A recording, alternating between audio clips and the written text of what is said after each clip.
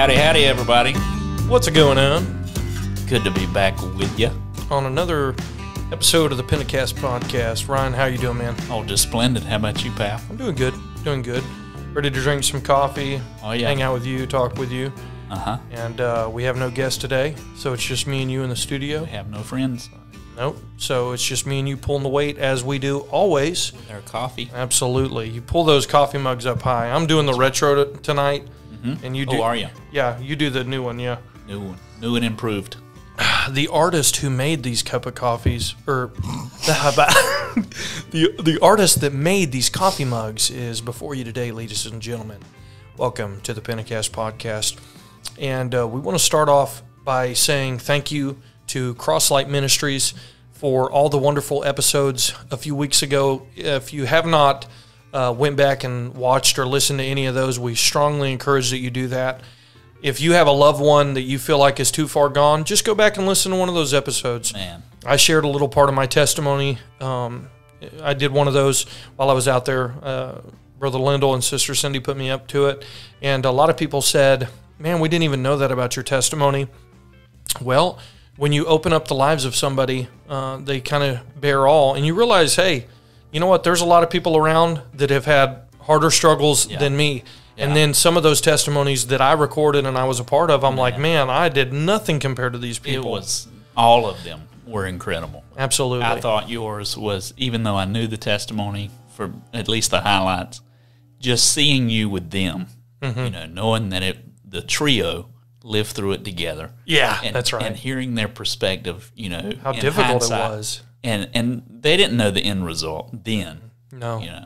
No, yeah. It was beautiful. Yeah, and even I think Brother Lindell mentioned in the episode, he's like, I think he may have told me after we were done recording, he goes, you told me some things in that episode that I didn't even know. Yeah.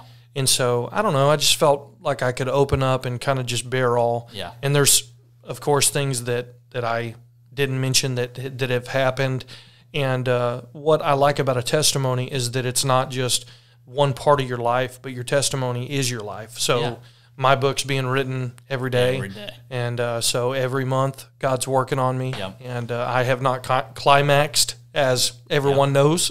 I have not climaxed. I'm still climbing. Still climbing, still and, living. Still learning. Still learning. I Absolutely. talked this past weekend, I talked to a 78-year-old man who I have great respect for. He's one of the godliest men that I know. And you know what he told me? What's that? He goes, I'm learning lessons every day, is what he told me. That's and I'm beautiful. like, thank God. So there's hope for me, right? Yeah, yeah. Well, I think once your foundation is sure enough, you can have faith in yourself that you're going to make the right decision with the Lord's help. Yeah. So those lessons that you learn every day can almost be enjoyable. Yeah, they can. And you know what? And you learn with God's people. Yeah. God's people are the best people. And we learned that last week with Heather Cooney, Man. The surprise, the announcement. And thank you so much for everybody that participated in that fundraiser that we did. It was phenomenal. We raised $8,500. Amazing. And it's all went to her. And so I'm so thankful for that as well. If it wasn't for everybody that pitched in and made that possible, every one of you patrons, and I think Ryan has an announcement. Blake Bryant is our most recent contributor. So thank you, Blake. Thank you very much. And I've seen he's enjoyed the podcast. He's been liking some of the stuff. So he became a patron a couple weeks ago. So we do thank you, and also all the patrons, everybody. Sure. And we mean that. We're not just saying that and giving you lip service. We really mean that. We appreciate it. Obviously, you can tell we're not rich and famous yet. Getting there, though. We are getting famous there. part. Absolutely. And so what we're doing is we're giving right back to people in need, and we're taking their stories while we do it. Yep. So getting into the episode today, I went to Cherokee, North Carolina. Yeah, on a vacation. Some people have to work. Yeah, well, some people can go loafing, as the country folks say. Well, some stay home and make money. Well, I don't know. I'd have probably been better off on vacation. Well, Cherokee, I learned a little fact. You're a history buff, so you'll appreciate this. So when you go to Cherokee, North Carolina, I thought people are going to laugh, okay, especially you that live in Oklahoma. I thought, oh, yeah, all the Indians, they're from Oklahoma. No, they're from Oklahoma because that's where we put them. Yeah, that's terrible. Yeah, it is. It's horrible. We're going to get into that a little bit. And so the Cherokee Indian was from the Smoky Mountains, right up there. That's where they were from. When you go into Cherokee, North Carolina, it says you're entering into the Cherokee Indian Reservation. Mm-hmm. And so one of the Indians told me, they're like, this is not a reservation. Mm-hmm. The only reason why you see that sign is so you know where you're at. Mm-hmm. But this is not a reservation. Yeah. And so I thought that was neat. They are very, very proud of their culture. Yes. There is a live play. There's so many things you can go and do. Learn their dances, which I learned a few. Will not share with you. But will be in a separate video for a lot of money. There's a ton of stuff to do in Cherokee. I encourage everybody. I've gone through there. I've never stopped. Me too. We always stop, get fuel, and go on to Gatlinburg or Pigeon Forge. Yeah. But we went with some friends. We stayed at a campsite. It was awesome. It was a great experience. And our friend Kyle, he has been hyping me up about this live play called Unto These Hills. Yeah. Maybe some of you that have went and watched the play, have you ever seen it? No. I hadn't either. Incredible. Phenomenal. It shows us how terrible we were as Americans. Mm-hmm. And strong work. It really is. We did the museum, we did everything, but that play is really what stuck out to me. We did them dirty. Yes, we did. We did those Indians dirty. The Cherokee Indian helped us win the American Revolution. Yeah. Did you know that? Yeah. I didn't know that. I learned a lot on this trip. I learned a lot. And so I thought it was educational. And believe it or not, I was thinking about what we could talk about.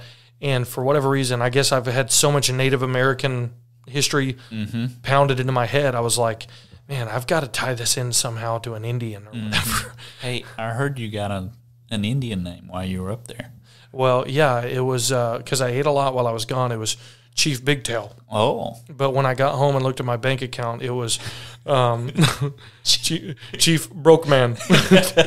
Indian Broke Man. Yeah. But, dude, we had a great time. We really did. The scripture that I thought about we could talk about, and the topic was found in 1 Timothy 1:15.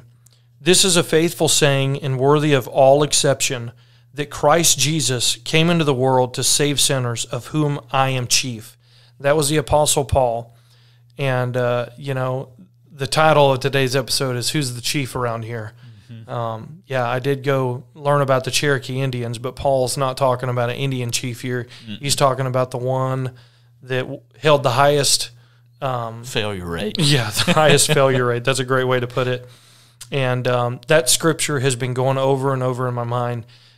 If you're not a stranger to the podcast, you will know that you and I, Ryan, we've never claimed perfection. No. Some people don't like that about us. However, I would rather you not like me and me just tell you the truth. We've never claimed perfection. However, I thought that this scripture was really fitting with our topic today about who's the chief in here, because there's no greater man, in my opinion, as far as who wrote in the New Testament than the Apostle Paul. Yeah. He wrote most of the New Testament, and his letters were powerful. He's talking to a young man here, Timothy, and he's letting him know, listen, I'm telling you this because I have failed. I haven't made 100 on every test. I've failed numerous times. And so I thought, what is the attraction, number one, for someone to think that they're fooling everybody by being perfect? And also, what is the attraction for someone who does fail or make a mistake to get out of the race so easy? You follow me? Yeah, yeah. I talked a little bit about that in Sunday school the last time I taught, since you weren't there. That's numerous times. My attendance record is really bad. Sometimes you go preach other places, funerals and vacations, so they get stacked up. But, for some people, and I'm one of these people, I'm still beating myself up about a mistake long after God has totally forgotten about it. And sometimes that that drags you into a hole. Mm-hmm. Yeah. Well, take for instance the Crosslight episodes. Mm-hmm. I heard not one negative thing in regards to those episodes. Everybody who's talked to me about them, this is what they've said. Brother Andrew, you have no idea how much those testimonies helped me. But here's what they didn't hear. Before we recorded, I almost had to coach each and every one of them because they were embarrassed about things that they had done. And even some of those said, hey, if you don't mind, I don't want to go here. I don't want to go there. Why is that? It's because even how incredible their testimony is, they're still ashamed of what they did. Yes. And I know what you're saying. God's long forgiven you. It's been washed under the blood. But we haven't forgiven ourselves. But you haven't forgiven yourself. Because we didn't forget about it. You're exactly right. So the Apostle Paul, he actually, in another place in Philippians, talked about this. So in 1 Timothy, he's talking to a young man there and letting him know, look, your ministry's just now starting. Take it from a failure. I've messed up a bunch. I was a sinner. I was the worst of the worst. I messed up a bunch. However, people can interpret that, well, that was when Paul was not saved, so he didn't make a mistake then. Well, go read Philippians. Go read Philippians chapter 3 when he says this, not as though I had already attained, either were already perfect, but I follow after, if that I may apprehend that for which I also am apprehended of Christ Jesus. Brethren, I count not myself to have apprehended, but this one thing I do, forgetting those things which are behind, and reaching forth unto those things which are before. I press toward the mark for the prize of the high calling of God in Christ Jesus. I'm not telling you this because I'm perfect and I've attained perfection. Mm-mm. I'm telling you this because even after I got saved, even after salvation, people look at my testimony and, like you said, and I'm humbled. I promise you, there's nothing in me that goes, yeah, I huffed Freon. You know, I mean, good Lord, what are you going to be proud of? You know, yeah, I did a bunch of terrible stuff.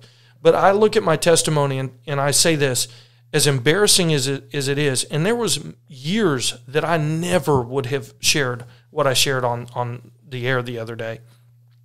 However, I knew if I open up, it's going to help somebody. And I love that the Apostle Paul was willing to do that.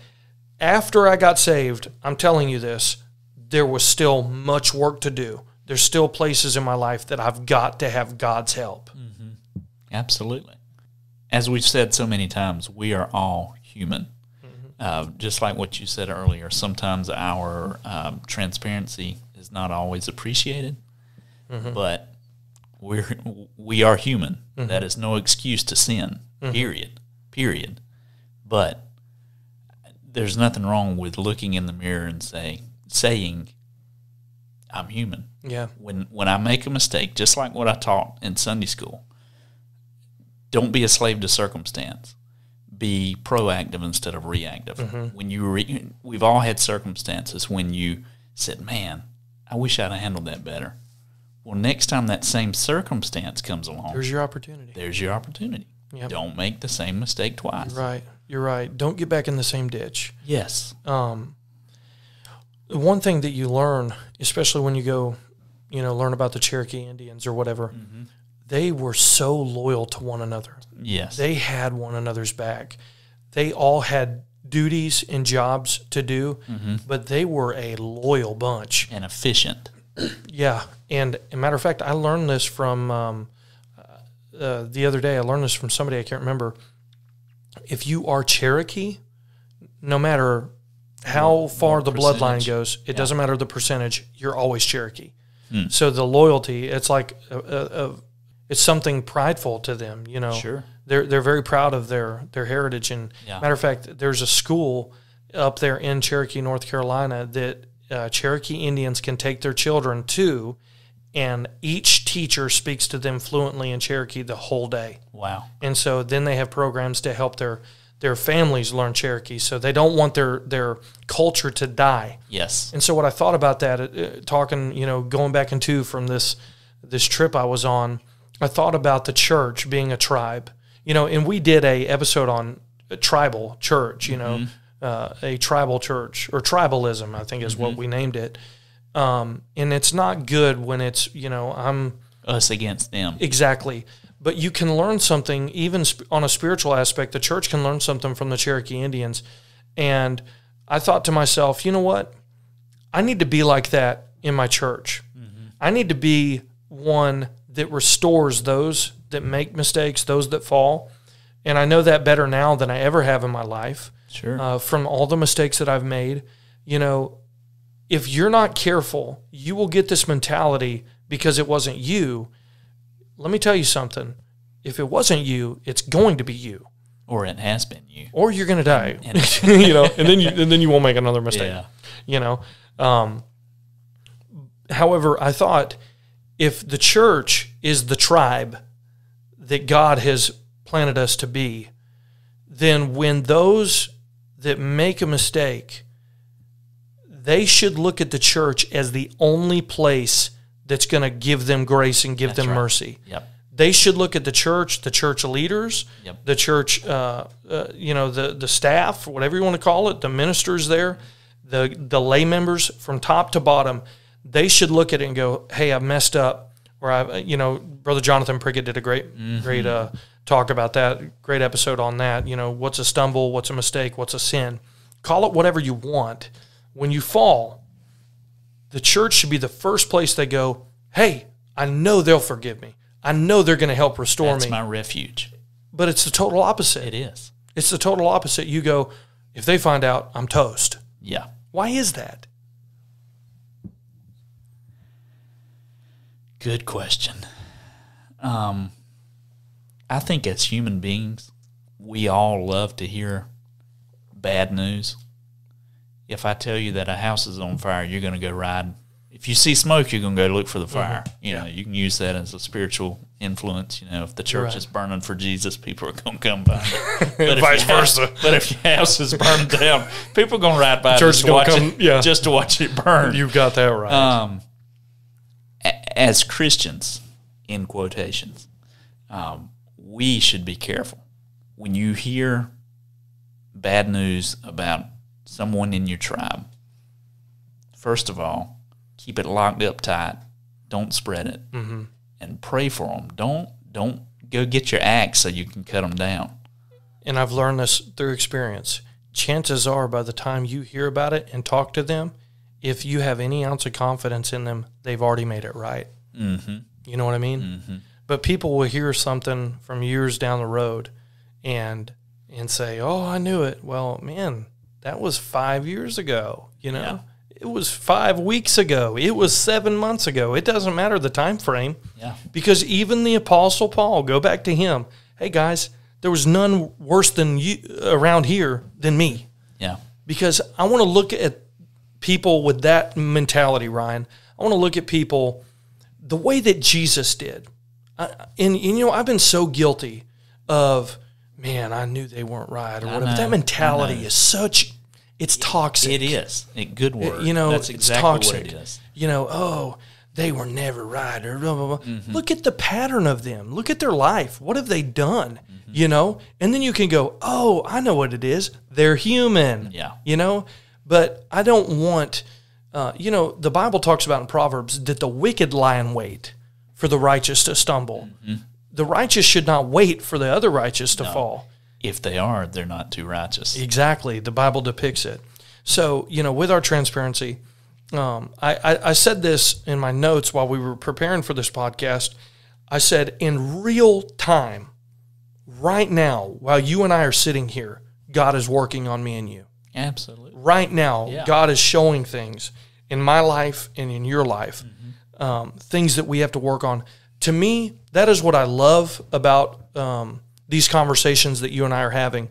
It's almost like, hey, we're just letting people into our brains a little bit to say, hey, those guys are having the same conversations that I'm having with one of my church friends or whatever. We're in the same struggle. We're in the same fight. And it doesn't matter. It is life. But it doesn't matter how spiritual you get. It doesn't matter how well-known you become. The struggle is life. Yeah. And you're going to have to keep fighting. You know, everybody's made mistakes. Everybody has failed because they're trying. Yeah. You know what I mean? Yeah. And the people that you think they haven't, it's just because you don't know about it. Exactly. And if you think you've got it together, it's just because people don't know. You're exactly right. There was a man that came to the office the other day, and he was talking to me, and I said this to him, and I thought, man, I really want to remember that. But talking about being perfect and never make a mistake, and disclaimer, this is not, hey, Andrew and Ryan said, look, I'm going to be 30-something years old and I can still sin. No. That's not what we said. No. But what we're saying is so true. Yeah. That you're never going to be perfect. What would grace be? What would mercy be if Jesus is like, if you were perfect, you wouldn't need it. They didn't make a mistake, so they don't need me. Mm-hmm. Matter of fact, more times in my life here recently, it's like I had an epiphany. I look up and I go, I got to have his grace. I've got to have his mercy. Yes. I've got to have him. So I was talking to this guy in my office, and I didn't want to forget this. I look at him, and I have utmost confidence in this man. And he and I were talking about the Lord, and I don't know how we got on the subject, but I was just talking to him, and he was talking to me. And I looked at him, and I said, brother, I want you to know something. I have utmost confidence in you. And he said, well, I appreciate that. And I said, but I want to tell you something, because man, I'm telling you, it got rich in that office. We were really feeling it. If he's listening, he knows who I'm talking about. But I looked at him, I said, I have utmost confidence in you. I think you're a righteous and a great man. He was humbled. He said, I appreciate that. And this is what I told him. I said, you want to know why I think that? Why is it, Brother Andrew? It's not because I haven't seen you make a mistake yet. It's because I have enough confidence in you to know if you do, or when you do make a mistake, you'll make it right. Biblically, a perfect man or a righteous man, righteous woman, is not one without fault or failure. If a righteous man falls 7 times, what does he do? He's going to get up 7 times. Exactly. So the Bible just told us a righteous man will fall. Yep. You going to argue with that? I'm not. No. But what he does that's different than the unrighteous or the quitter, he gets back up. Yep. And so I look at people, Brother Fred Smith, his sons are near and dear to us. You're reading my mind. Really? Yeah. Well, Jonathan told me, he's like, look, my dad wasn't always the Yes. Fred you knew. Yes. Why? Does that not further our point here? Yes. That he was just relentless in his pursuit to be the man that God called him to be. Amen. I talked about that in Sunday school too. Really? Yeah. I stole your notes, it sounds like. A perfect man, according to the Bible, is not one that is without mistakes or failure. A perfect biblical man is one who refuses to give up and accepts the lessons that God sends his way. Job, when God sent you that, he was perfect. But if you read on, whenever he's going through the time of his life, he starts questioning God in a pretty bold way. Mm-hmm. God stops and he goes, where were you when the worlds were formed? And Job humbled himself. He goes, I spoke out of turn, Lord. Even Job, the perfect man, had to be corrected by God. I heard something that is really, it just come to my mind, so I want to share this, okay? There was a preacher that I heard say this. He's not in our movement, and he's a phenomenal man. I have listened to more sermons online from him that have helped me. But he said something that really sticks out to me, especially when we've talked about what we've talked about today. He said this, Ryan. When his kids were young, they went to the Sunday school, children's church or whatever, and he went to go get his daughter after the service was over from the nursery. And she was a little girl, and she had gotten in trouble. So the person that was over the nursery that day, the parents that were watching them, told the pastor, hey, just want to let you know we had to get on to her. She was acting bad, blah, blah, blah. But this other kid was too, kind of gave him the details. Mm-hmm. And he told his daughter, when you get home, you're going to be in trouble. And this is what she said. She got so upset, and she said, Daddy, she said, I don't understand it. When I get in trouble, you always discipline me, but they were doing it too. And you never get on to them. And this is what he told her.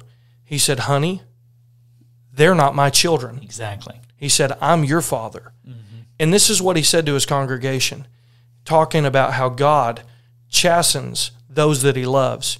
He said, chances are, if God has not spoke to you and corrected you in a little while, chances are you're not one of his children. And Ryan, that has resonated with me.